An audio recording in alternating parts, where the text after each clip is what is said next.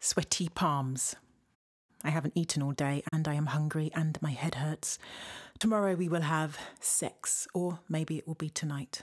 I smell his scent.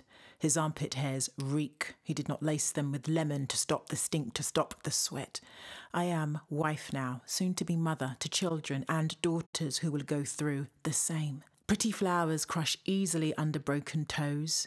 The heads burst, and the remains are smudged into the concrete, forgotten, unremembered, left for the cleaners to sweep up with brooms, all the memories of this matriarchal celebration. This is a happy day. I am bride, and tonight his eye is on me.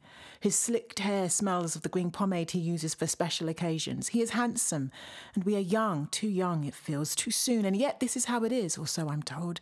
I will be happy. This is my day. This day is my day. Our bed awaits. White sheets will be soiled tonight with his sweat, and I will look up at that boarded ceiling and remember the knocking of the brass bed against cement walls, his grunting, my parting, the screams of our first baby being born in this same room. No girls, dear God, let us bring forth no girls.